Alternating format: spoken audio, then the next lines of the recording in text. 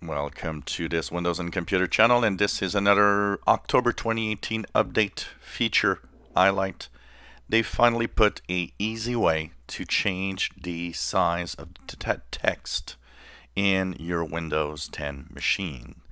Yep, a simple slider, and it affects everything in your Windows operating system.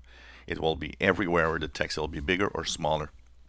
All you have to do, simply go to the settings, go into ease of access. Here you will see the slider at the top, make text bigger. All you have to do, simply click. You have a sample text that will show you the size that it will be depending on the slider setting. I always like to have text a little bigger, so let's say I'm going to put 125 here. So you click apply, and it will actually make things bigger across the board.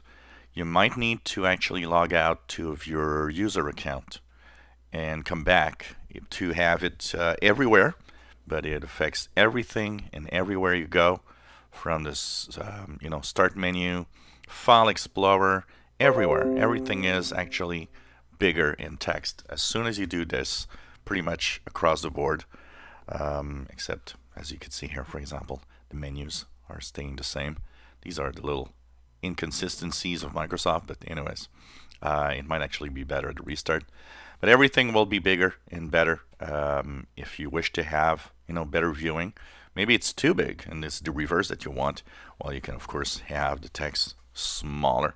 So once again, it's simple and easy access to a slider, all settings, ease of access, and you just slide this to the size that you wish to have as a text, and it will actually have all of the text everywhere bigger and make things a little better. So this is a slider that was not there before. The make everything bigger percentage here at the bottom, 100% recommended and so on, that was already there, but it's the first time they added a little slider to make text bigger. If you enjoy our videos, please subscribe, give us thumbs up. Thank you for watching.